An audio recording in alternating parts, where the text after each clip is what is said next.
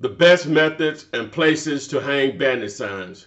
In this video, I'm going to share with you some tips to help you get more leads, more deals, more checks in your hands. Stand by, let's get it.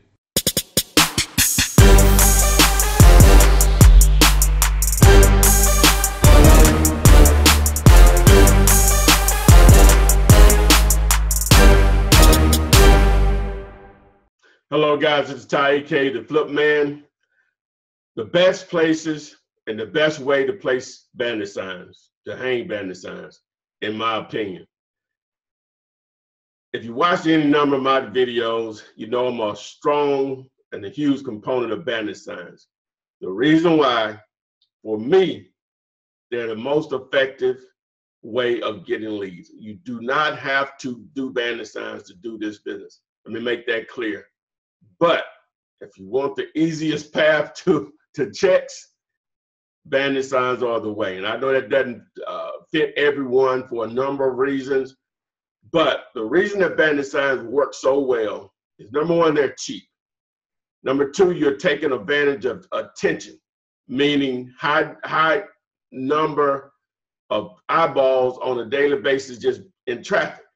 That's the reason billboards and billions are spent on billboards every year, is because billboard companies and companies that want to actually place their message on billboards know they have an opportunity to take advantage of high traffic counts in intersections, freeways, and so on. So you're virtually doing the same thing at a lot less cost than what it would cost for a billboard, and you can be in a lot more areas versus with a billboard, and because they can be very, very expensive.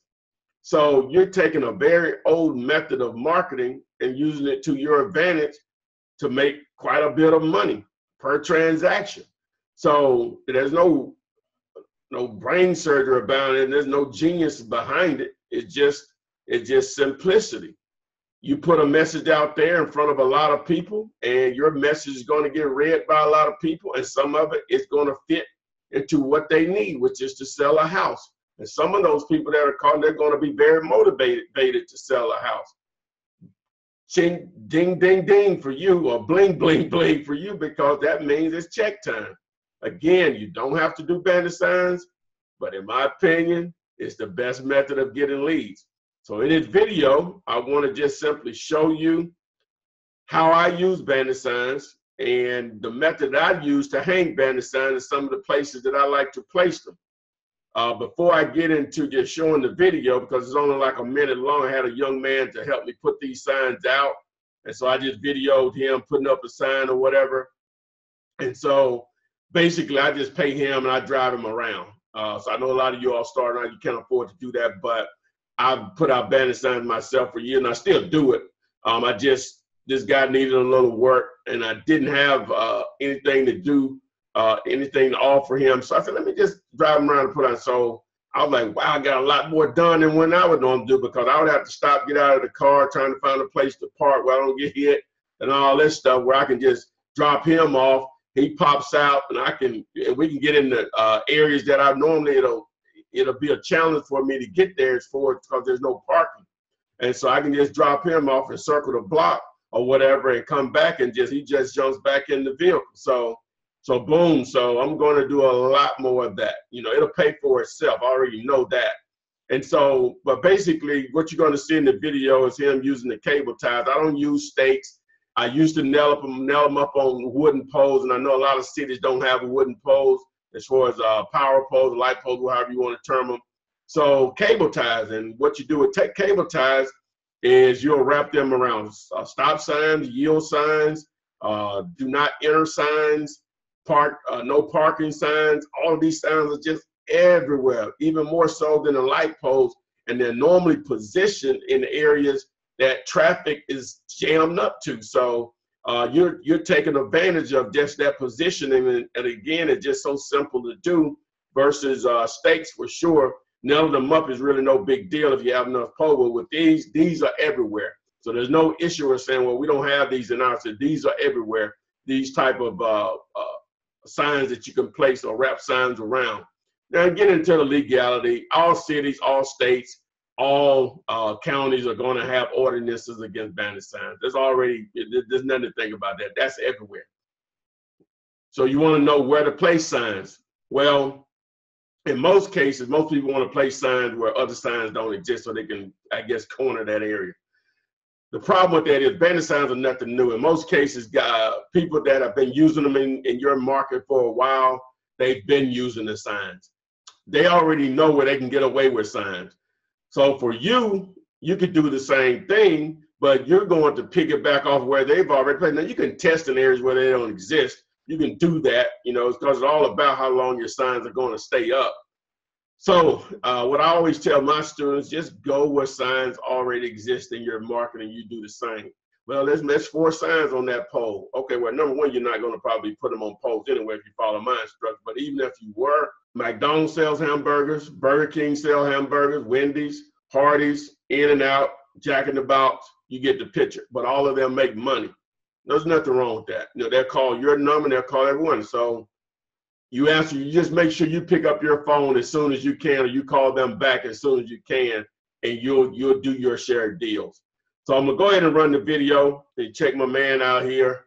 So right here, you're seeing him place the cable ties through the holes. What I do, I punch 4 holes in for 2 cable ties that allows it to stay. Sometimes they'll still slide down because I guess the plastic cable ties, they'll stretch because of heat or cold weather or whatever situation. But what you're gonna see here now is him hanging the actual sign and just pulling it through. Boom, just pull it tight, and there you go. So you'll also see that this is right off a freeway exit. This is not a busy exit on a continuous basis. It's off an exit where there's a large manufacturer, and so it goes in shifts as far as the traffic. But I wanted to do it here so I could, we wouldn't have to worry about a lot of traffic and people seeing what we were doing. So boom, there's the sign. I have it here in there, FLIPPINARpodcast.com if you want to check out my podcast.